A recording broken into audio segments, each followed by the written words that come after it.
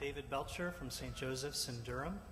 One of the issues facing our church is what some people are calling open table or communion without baptism, which we're going to be discussing this weekend. And I'm kind of aware also, though, that one of the main emphases, the theological emphases of the understanding of the church within the Episcopal Church, is our baptismal ecclesiology. We place a lot of emphasis on church as growing out of our immersion in the fount. That baptism is the fount of all ministry, especially. I'm interested in how you think those two connect or disconnect, and how we might talk about those in today's church. Thank you.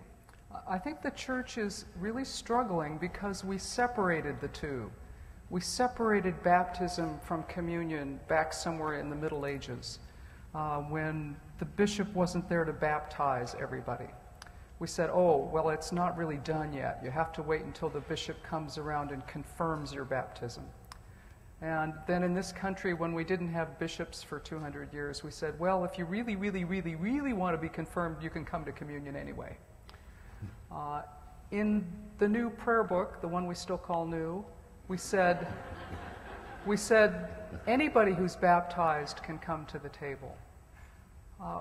I think we're in a season of going back and remembering that baptism and feeding are intricately linked, that they shouldn't ever have been separated.